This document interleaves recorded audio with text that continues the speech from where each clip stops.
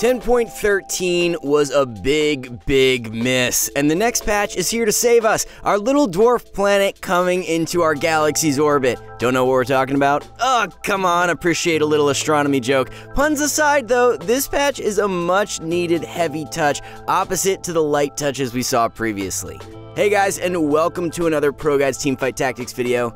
Today, we're going to be looking into patch 10.14, going through the interesting changes Riot made, and making some predictions on how our experts think the meta is going to shake out. Patch 10.14 is here to breathe some fresh air into a meta that is becoming quite stale. There are also a couple of important system changes that we need to talk about, which affect our gameplay quite a bit. In short, what we're going to be talking about in this video is changes and balances to traits, champion changes, the new galaxy being introduced, item changes, system changes, predictions. Make sure to stay tuned until the end to see what's gonna be awesome in 10.14 meta. Keep in mind that predictions made in this video are exactly that. Predictions. They're subject to change, and we will definitely keep you updated in our mid-patch update. Feel free to share any comments below, giving us your feedback, especially if you have something new to add or you disagree with what we predicted. We will be happy to read them. If anything is pulled from the original PBE changes or added in, you can find the info in the comments as well about what ended up not making it to the live servers. Before we dive in, I just want to let you guys know that we have a Discord community and a new subreddit that is growing really fast. We have you to thank for that, and we want to continue building our community and helping you be a part of it, so make sure you check that link in the description below. Trait changes. A few things changed, but again, like in 10.13, Riot did not nerf or buff anything by a great margin, focusing on champions instead, as we will see later in the video.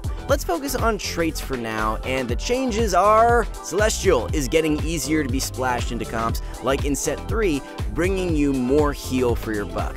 Also, 6 Celestial seems to be ridiculous, healing you for an amazing amount. Cybernetics are getting another relatively small nerf, but those nerfs are starting to tell. Especially the early 3 Cyber start will suffer a bit more, especially since the units themselves aren't really anything to write home about with all the extra stats. Sorcerers are hit as well, with a very small nerf to their Silver and Gold trait.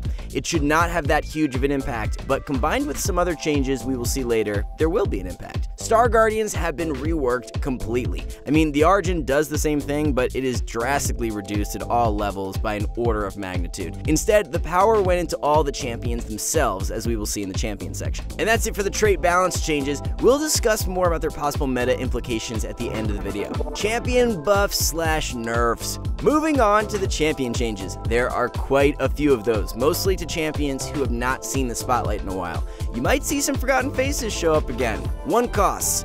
Jarvan got a buff. Our favorite Flaglands Bad Minister rap song bearer gets some oomph back into his kit, getting tankier, casting faster, and giving more attack speed. Xayah is also getting another small buff after last patch, with her base attack speed seeing an increase, which is a change across star levels. A familiar comp is rising. Poppy will require a bit less maximum mana to cast, but her initial cast will be at the same speed as before. That means her second ultimate onwards, she will cast faster. Same goes for Zoe, who will be slower in her first cast, but massively faster in her second onwards, resulting in her casting even more in those clutch late game fights. 2 costs.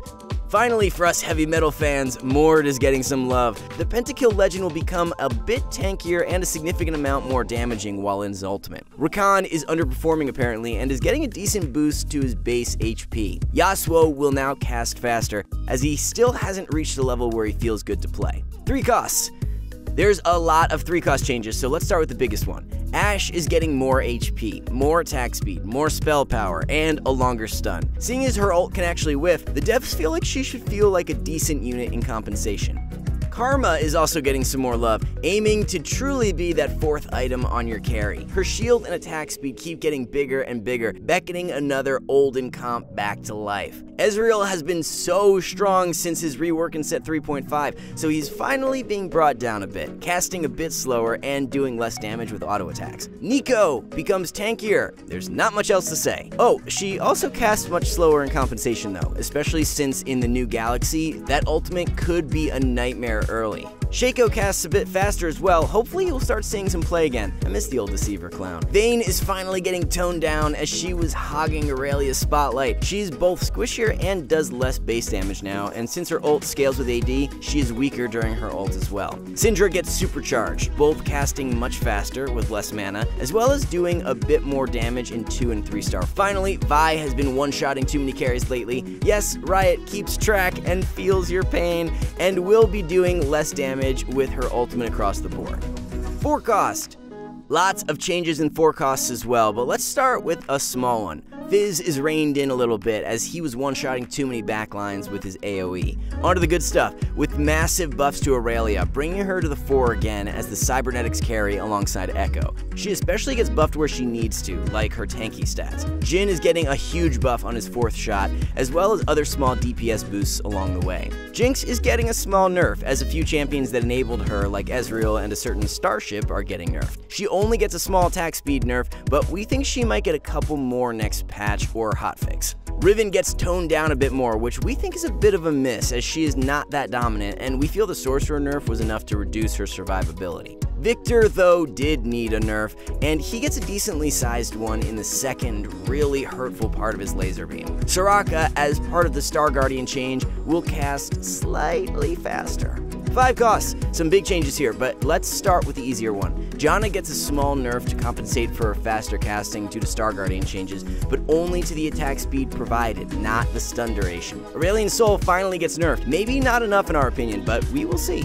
Getting a 1-star ASOL will definitely be less impactful at least, as he will drain less mana. Urgot sees an Excel spreadsheet of changes. I'm worried our editor will run out of space for all these bullet points, but here we go. He essentially is much more position reliant now, but still a decent option, just less of an auto include and definitely a much worse Thresh combo. He will be tankier, cast a bit more, but will reel his catch-in slower and can be body blocked now. Also, GA finally stops him. Don't underestimate him, but he is definitely a different chain monster now. That's it with champion changes. Wow, that was a lot. The meta is going to shift precariously next patch, hopefully to keep things interesting. Stay tuned for the predictions as we have some juicy ones today. New galaxy. We really do not like the new galaxy. It's called Dwarf Planet. Hey, remember our joke at the start? And it essentially is a set 1 board with 1 less row for each player. What does that mean though? Units like Gnar, Nico, Teemo, Mech are much stronger in this one. Units like Aurelion Sol and Jinx are much more vulnerable. Riven with Quicksilver will be ridiculous in this map. We're not that excited about this, having played it in PvE, but we will see how it all unfolds. It certainly makes for a mindset shift in how to position units. Champions that fly across the map a lot, looking at you Aurelia, should also be quite strong here. Item changes.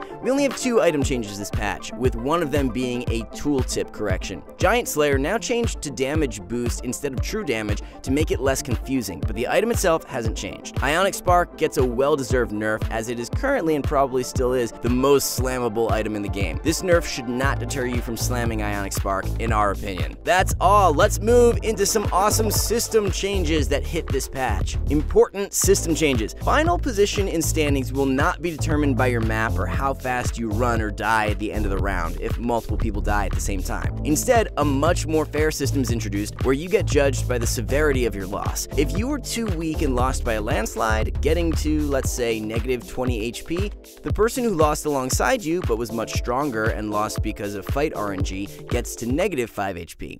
Even if you lose after them, they will rank above you because they did not lose as badly. This change encourages positioning to eke out every advantage at the late game, as well as playing in an even more aggressive way throughout the game to salvage as much HP as possible.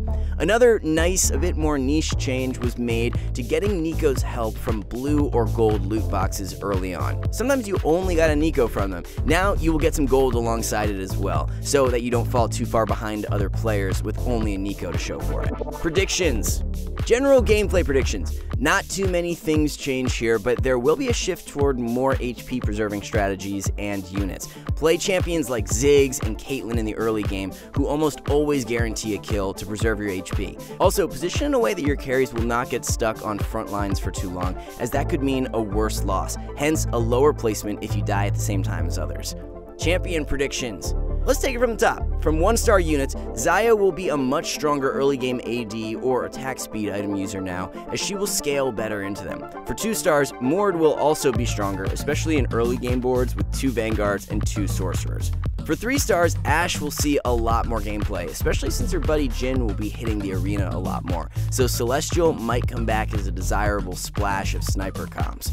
Syndra is perhaps the biggest change for 3 costs, as she can definitely carry a couple items now and definitely likes blue buff even more than Victor. The nerfed champions did not get hit that hard, all of them still being viable, with the possibility of Urgot being a bit worse for wear now.